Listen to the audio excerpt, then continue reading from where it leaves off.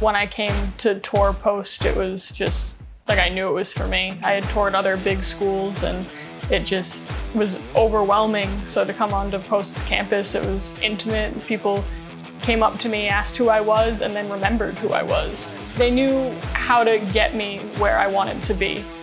Kathleen Kimiko Takita, known to all as Kat, is the 2021 main campus valedictorian.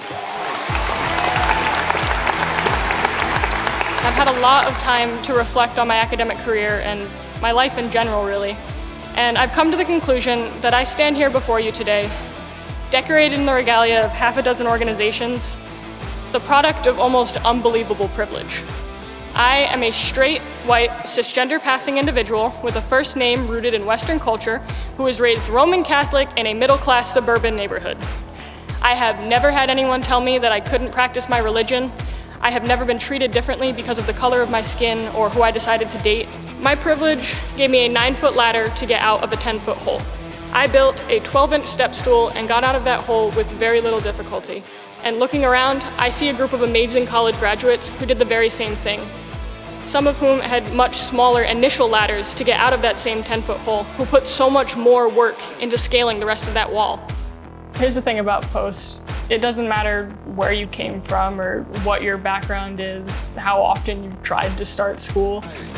There's always going to be someone there for you to connect to. There's nothing to be embarrassed about with getting help. You're not judged here, and the access to whatever support you need is everywhere. I have all of this knowledge, all of this experience, all of these resources, and yet there are still so many people down in that hole. I have decided to devote my life to the field of social work, where I will serve as an advocate for those of us still down in that hole. In choosing this path, I am devoted to a lifetime of learning, adapting, and applying the resources my privilege presents to me in the hopes that I can get as many people out of that hole as possible. The idea of support has a stigma in our society. The reality is, no one can succeed alone. I'm going to show others that. And Post already knows it. They go all in on support. Some of us here will go on to be doctors or nurses to break the medical boundaries for those of us still down in that hole.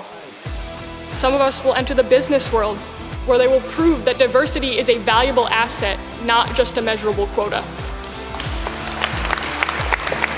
And some of us will enter the legal system, where they will fight to end this debate over whose lives are worth living, because at the end of the